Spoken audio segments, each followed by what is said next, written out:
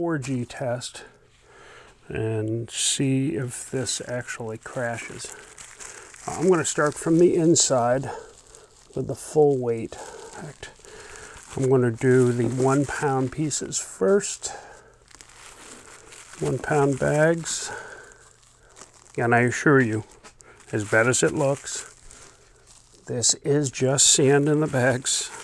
You didn't see anything, right?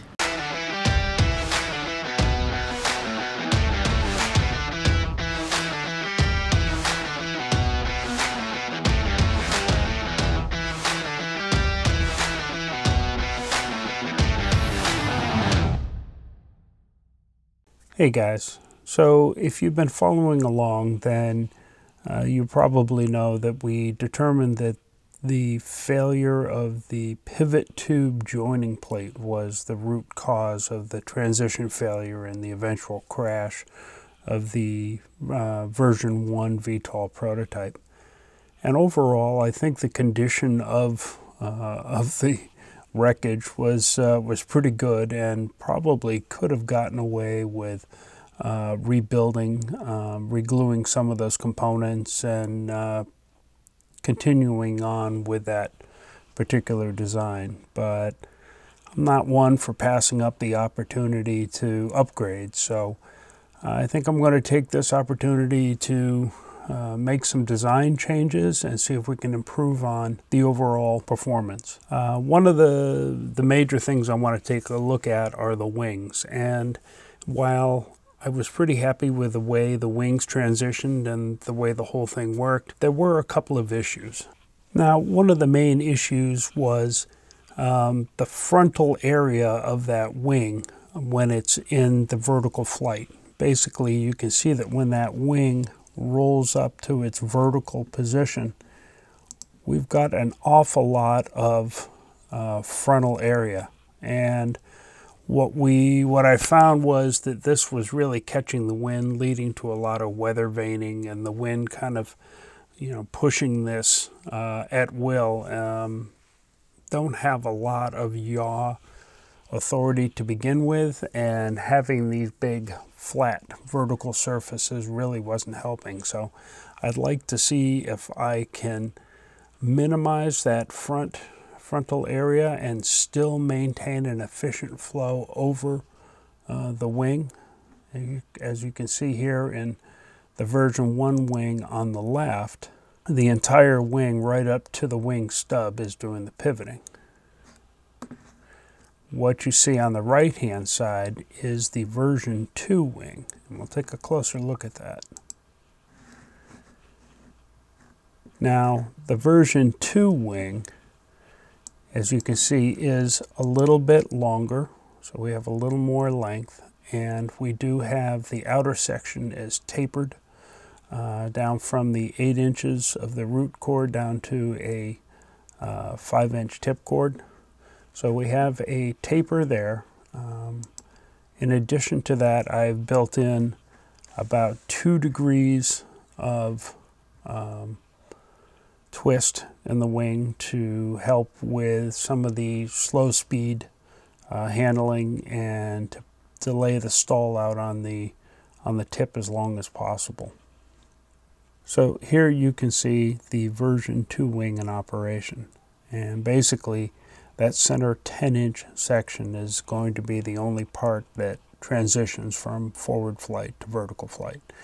That way we're still getting the airflow over the airfoil and not onto the flat wing surface, yet minimizing how much of that wing is vertical during the hover phase so that we can try and minimize the effects of wind on that.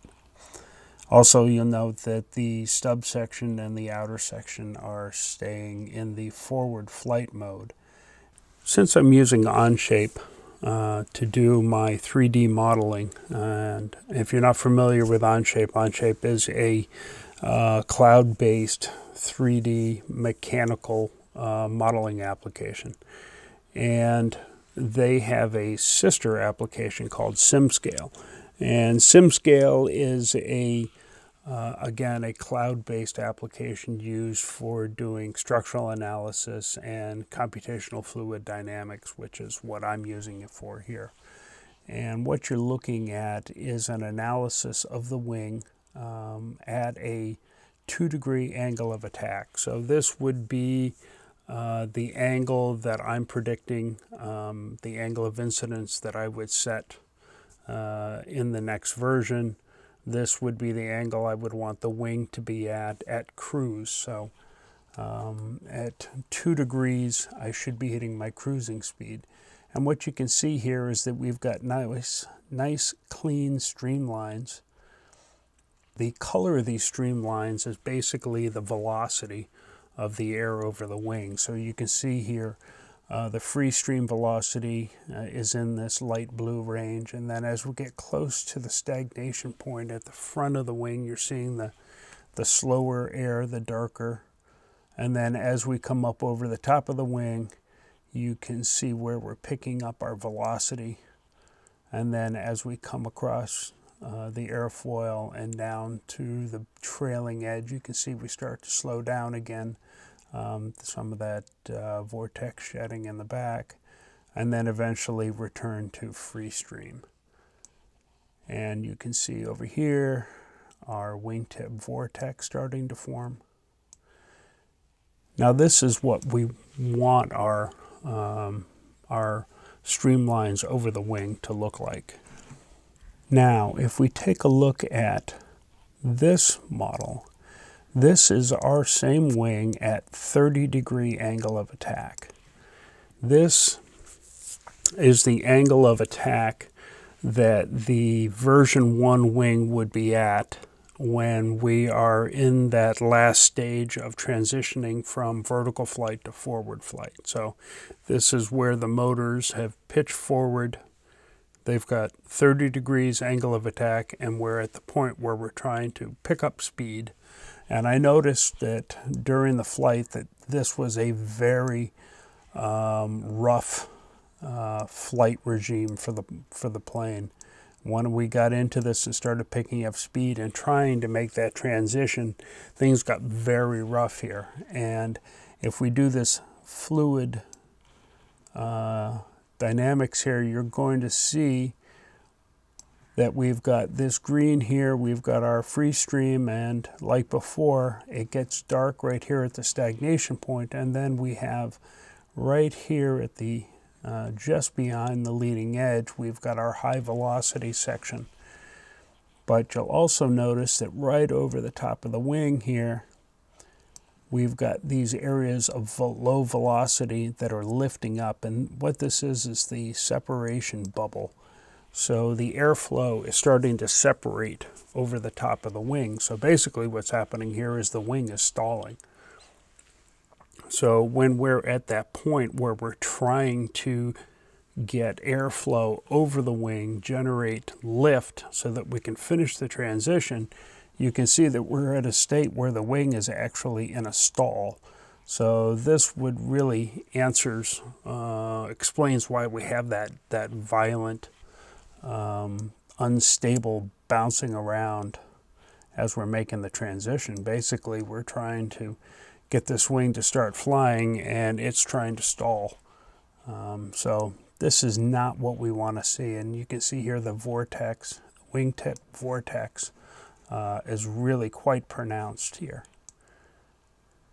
So this is basically what we don't want to see. So I want to try and minimize this. If we take a look at the version 2 wing, what you can see here is that we've got pretty good free stream flow, even flow lines over the stub section and the outer wing section, which are at that 2 degrees that we're looking for. So in this particular design, as we're trying to make that transition, at least half of the wing is already at that 2 degree angle of attack and starting to generate lift.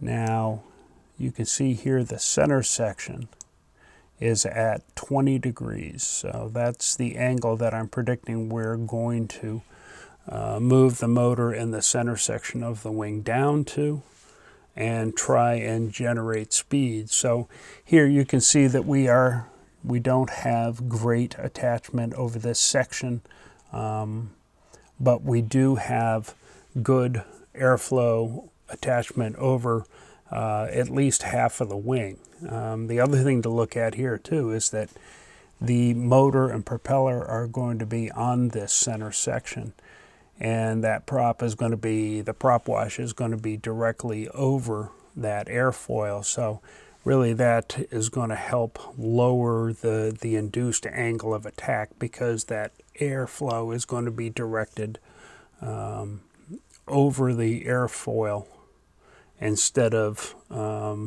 from the oncoming wind. So I hope that makes sense. But I believe that's going to help stabilize the airflow over that center section. And we already have much better airflow over the stub in this outer section. Okay, so let's take a look at how this version 2 wing is going to be constructed. So here you can see we have the stub section, the center section, and the outer section of the wing. And these are going to be CNC hot wire cut. Also, we have these end plates for all of the hot wire cut sections, and these are going to be, either ABS or more likely a 1/8" plywood construction. And these really are going to help spread the load of the carbon fiber spars coming in, so that we're not getting load concentration on the foam. And they're also going to give us a nice smooth interface between these sections.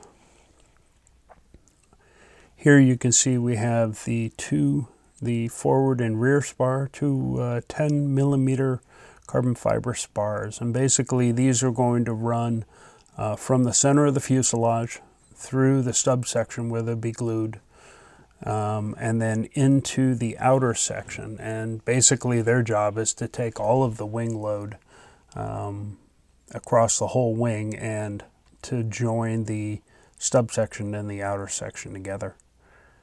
The center section will be supported by this 16 millimeter carbon fiber tube, resurrected from the version 1 pivot tube.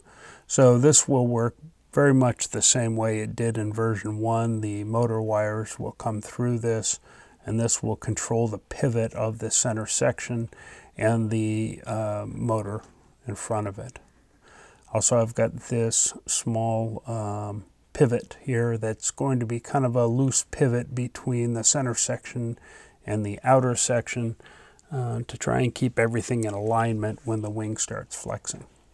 To guard against the wing failure that we saw last time, I'm going to take a little time and do some testing. So I'm going to build a prototype, and then we're going to test it to make sure it's going to be able to handle the loads. Now normally, the large aircraft manufacturers do some pretty complex testing with hydraulic rams and cables and things like that. I'm going to take a page from the small home-built aircraft playbook here and do some sandbag testing. And this is a spreadsheet that I borrowed from the Dark Arrow project, and I'll put a link to that. This is a pretty cool project. Three brothers building a prototype for a home-built composite aircraft. And they put up this spreadsheet for calculating test loads for a wing. And I did a little bit of research, and I found that for the type and kind of class of the plane I'm designing, we're going to be doing a 4G load test. So basically we're going to test the wing to 4 times the load it would normally have in flight. And this spreadsheet basically allows us to put in our wing parameters and our loads and our G factor, and it will calculate this load district target, load distribution over here. Now the load on the wing, the lift on the wing is a distributed load across the whole wing. So we can't just put a point load at some point on the wing and assume that that is characteristic of the loads it will see during flight. So lift basically is distributed across the wing, and there is a distribution of that. And there are a couple of different ways to calculate that, and they have that in here with an elliptical height distribution and a correction. Basically in here it gives me my stations along the wing every 4 inches, and then up here at these individual stations it shows me what load needs to be applied to them. So at the root we're going to be putting almost a 2-pound weight, where out here on the tip it's about 1.3 pounds. So let's get that wing built and get on to testing. Now this starts out, just like most of my wings, as a CNC hot wire cut EPP foam wing. And here I'm putting my wing beds together so that I can build the wing on top of it and maintain that complex geometry and the twist and everything. I'm laminating the wing beds so that my glue doesn't squeeze out of the wing and stick to the wing bed. So this is a quick and easy way to release the wings during building. Here I'm cutting the spar lines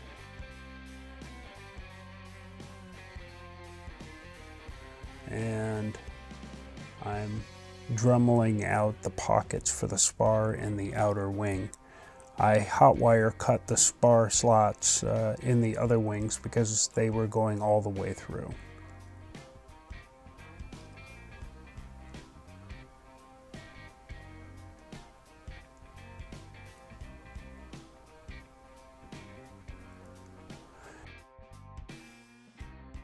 Now I'm cutting slots in the top and bottom for the fiberglass spars. I'm using 2mm fiberglass rods as spars on the top and the bottom, and these are just being glued in with some white Gorilla Glue.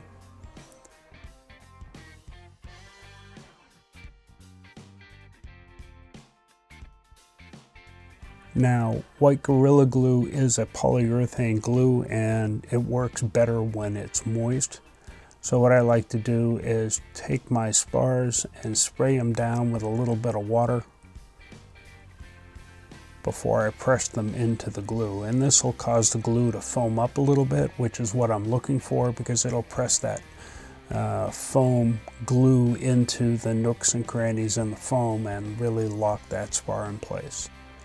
Now it's important too to make sure that your spars are lined up top and bottom, and this is going to help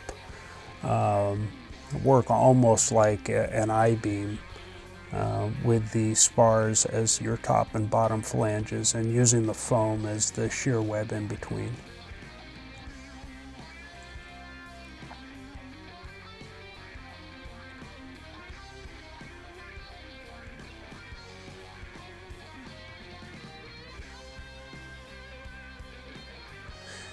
I also decided to cut out some 1/8" plywood end plates. This is going to help me join the wing to my test stand.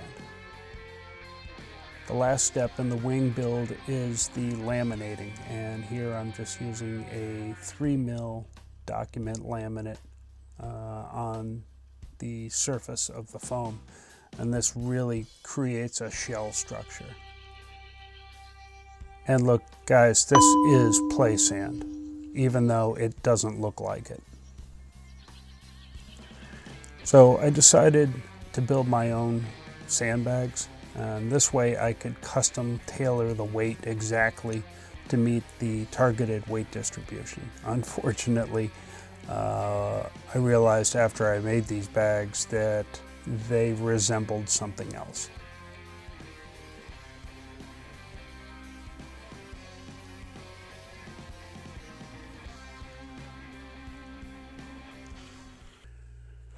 Okay, so now I have the prototype wing completed. And what I've done, I've got the center section in it, and that's the part that will rotate. And right now it's just taped in so that I have some place to put my weights when I am doing the wing test on it. So you can see here on the bottom I've got the markings for where I'm going to put the sandbags. So that's basically every 4 inches, 4, 8, 12, 16, 20, 24. And we saw earlier how we've got a load distribution we're going to try and match. What I did on this end is I cut a piece of 1/8 inch plywood and glued it to the end of the wing with the spars protruding through the end so that we can put it in the test fixture.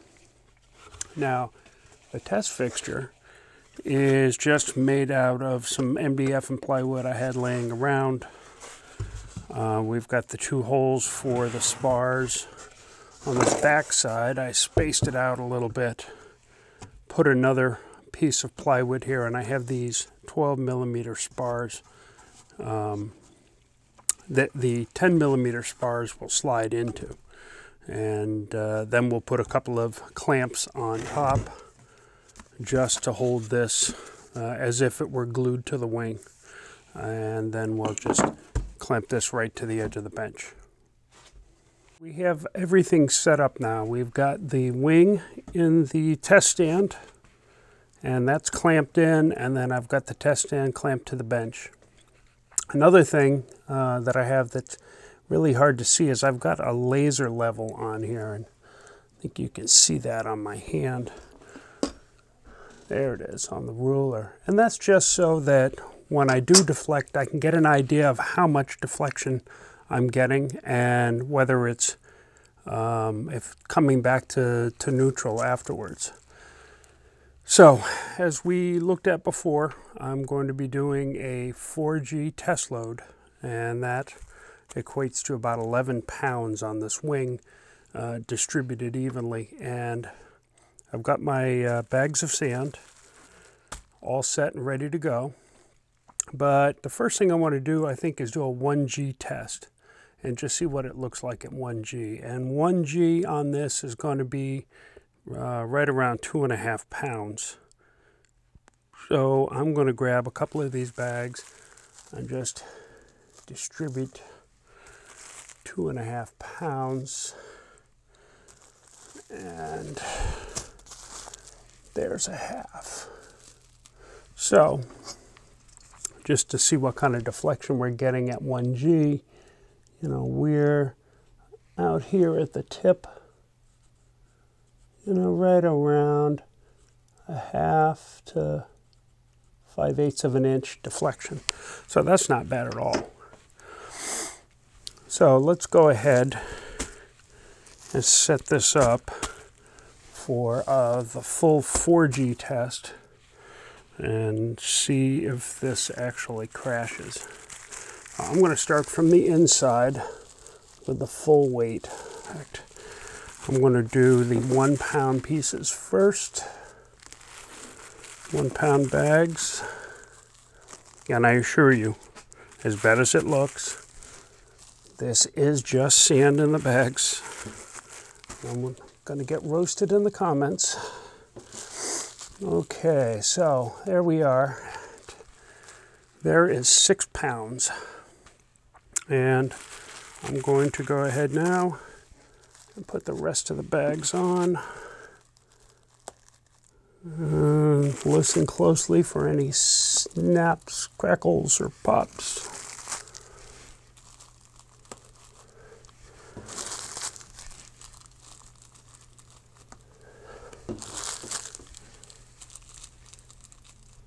And there we are. There is 4G load on that. And let's see what we get here. Help if I turn that around, right? So there's just short of a 2-inch deflection at the tip. I'm going to say 1 7/8 inches. So not bad. I would call that a success. It's pretty good flex, but that's a 4G load. I'm really happy with that. Now let's see if I can take it off without destroying it.